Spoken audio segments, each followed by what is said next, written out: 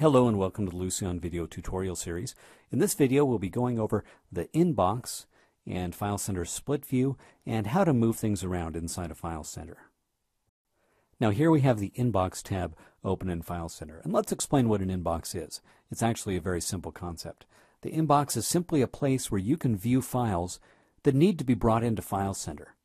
Let's give a couple of classic examples of that. The first is a network scanner.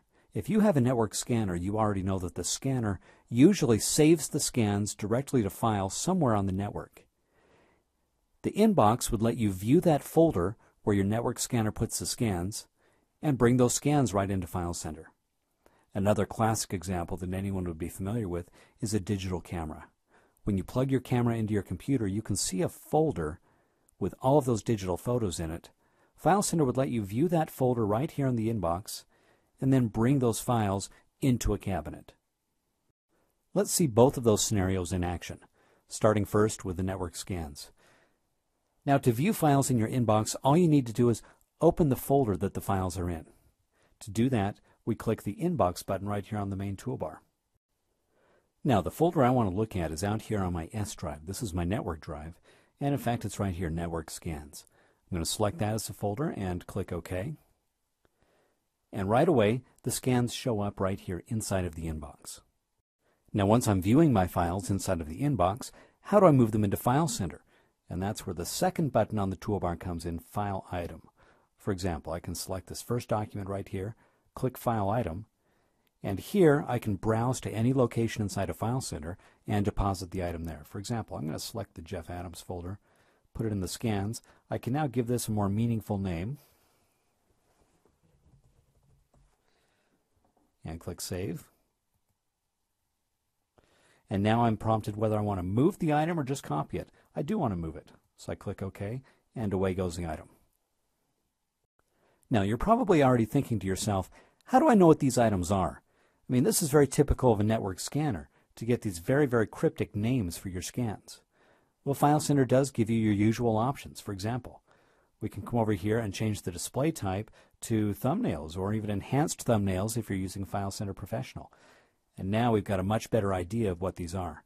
We've also got our file preview window, which we can leave open and get a very good preview of each one of the documents.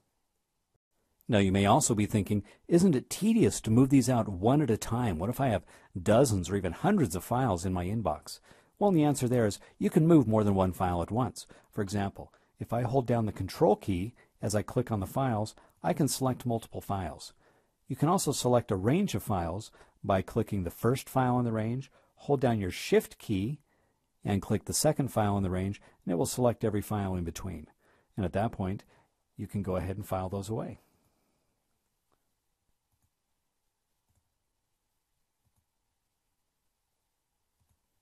And away they go. Now, there's a second way to move files out of the inbox into FileCenter, and that's using the split view. Let's demonstrate that by taking a look at files that are on a digital camera. Now, to open my digital camera in the inbox, I do just as I did before. I click the Inbox button and browse out to my digital camera, which shows up here as the E drive. Now, sometimes cameras will show up as their own node here in the tree. Doesn't matter. I'm going to go ahead and select that.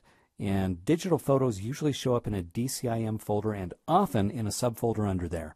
You should be familiar with what your camera does. In my case, the photos are just in the DCIM folder, so I'm going to select that and say OK. Now, to file away these photos, I'm going to use the split view, which shows your inbox on the top and your cabinets down below. And what the split view does is it enables you to move things down from the inbox directly into a filing cabinet. Now, for these photos, I want to put these into my personal cabinet where I have a digital photos drawer, and I'm going to make a folder to put these in.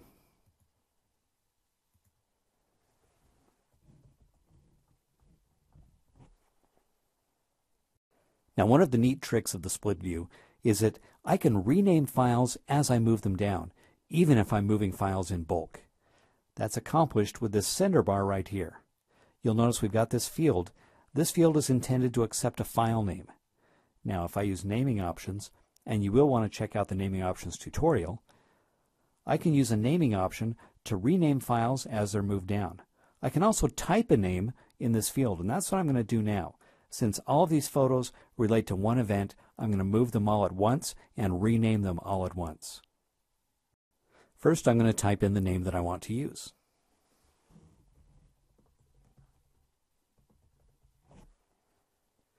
Next, I'm going to select the photos that I want to move, and in this case it's going to be all of them. So I'm going to click Control A, that selects all of the files.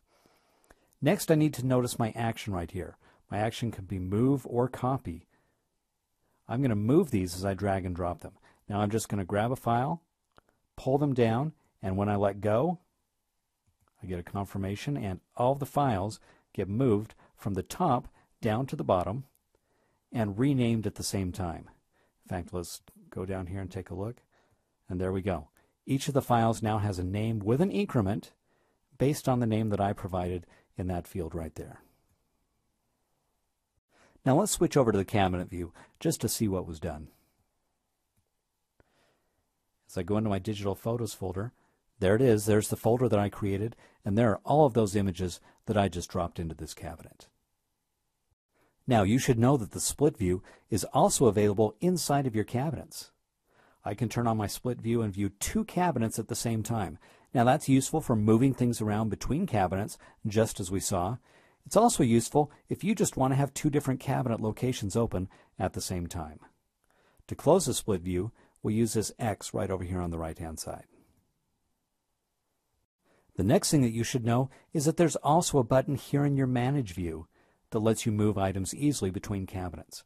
Now, while you can always drag and drop things around, you can also just select an item, and there's a Move Item button up here on the main toolbar. You can use this to move files, you can use it to move multiple files, or even folders.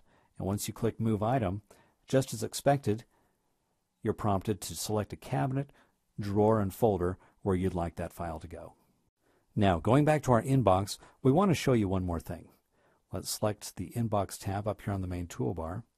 We'll close the split view now that we're not using it. Now, if you recall, previously we grabbed some files from our network scanner. How do I go back to there again? Now, I could browse back, but we want you to notice that there is a drop arrow under the Inbox button. And this remembers all of the locations you've been to recently. So I can come here and quickly reselect my Network Scans folder, and I'm right back there again. And you're probably going to have a few locations that you regularly receive files from. This is a very nice way to quickly jump to those locations and bring in those files to FileCenter. So while FileCenter fully supports drag and drop, for example, you can grab files from your desktop or anywhere and drag them into FileCenter. You can drag files and folders and drawers around between cabinets inside of FileCenter. There are also some very handy tools here to help you move things around and stay as organized as possible.